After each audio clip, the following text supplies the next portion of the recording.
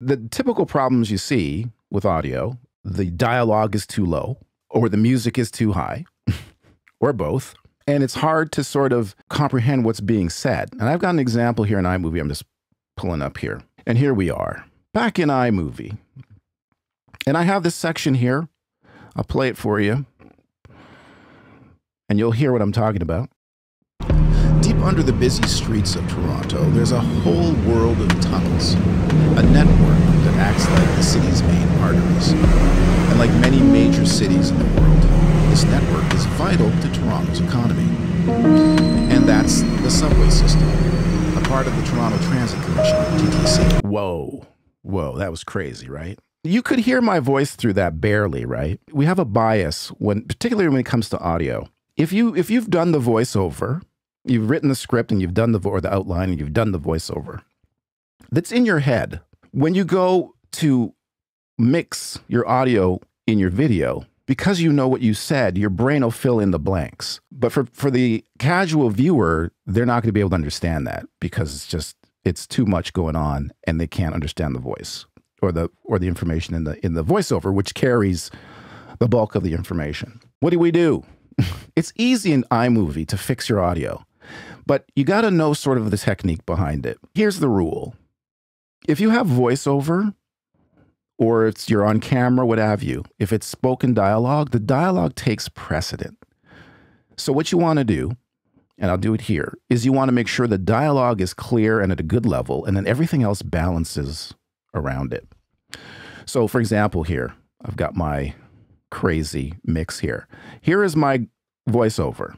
Okay, what I'm going to do, I'm going to turn off these other tracks. And it's really easy to do that in iMovie. If I select the train, I'll go up to the audio, and I'll just hit the speaker and mute it.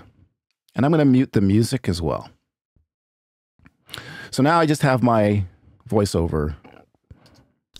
Deep under the busy streets of Toronto, there's a whole world of tunnels. Okay, so I'm going to select that. And let's talk about levels, because in iMovie, it's hard to know what is a good level, what's not a good level.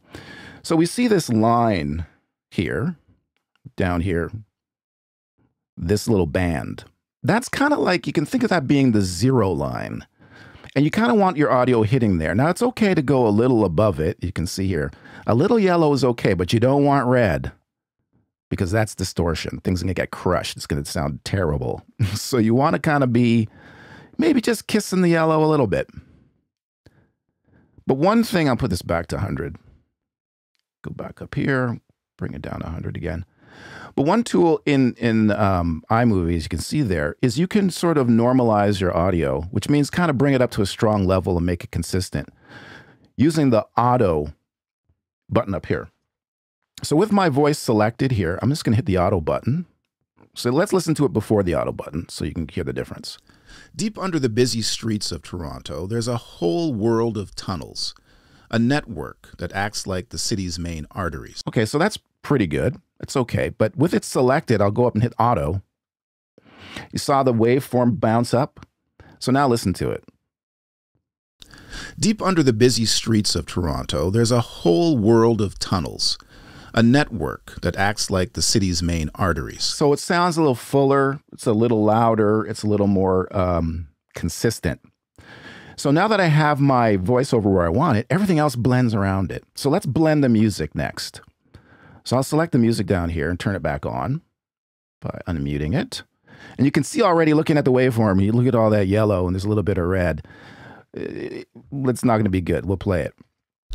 Deep under the busy streets of Toronto, there's a whole world of tunnels, a network that acts like the city's It's not terrible, but it's still a little strong. So we're just going to bring it back. Now I can grab this band and do it, but what I like to do actually is go up here and use this. Get a little more precise with it.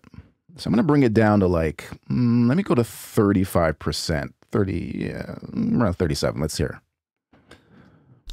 Deep under the busy streets of Toronto, there's a whole world of tunnels, a network that acts like the city's main arteries. And like many major cities in the world, that's pretty good.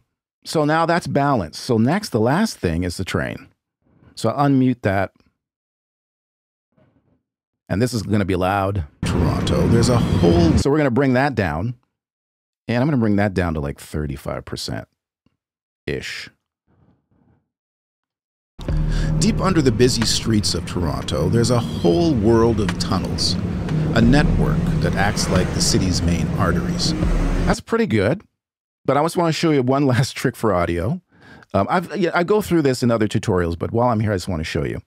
So that section when the train is kind of coming in is a little loud. I would like to bring that down a little bit, but I don't want to bring the whole thing down. So great thing in iMovie, I love this, is you can do what's called a range selection.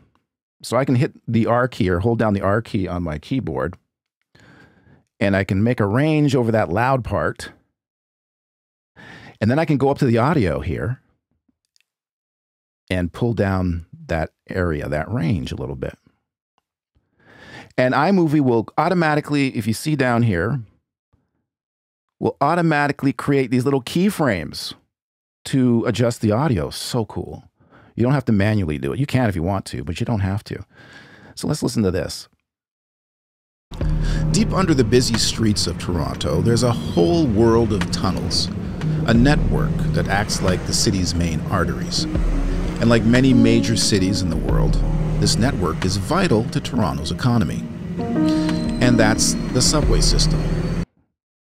So there you go. See how easy it is with just some tools and just some technique in terms of remembering to make the voice prominent, and everything else balances around it. And that is so important when it comes to, again, with video. Audio is very important, but it's very easy to do in iMovie. So, you know, there should be no excuse to not fix your audio and balance those levels. One other tip, big tip, and I know people make this mistake a lot when it comes to mixing or balancing your audio, okay? Whatever speakers you're using, whether it's, I don't know if you're using your headphones, if you're using, you know, you have speakers like I do here in the studio. Very important tip. This is a pro tip. Set your speaker level, volume level, to 50% and don't touch it while you're mixing.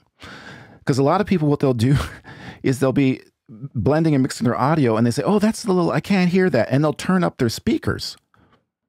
Well, you've totally thrown out any reference, right?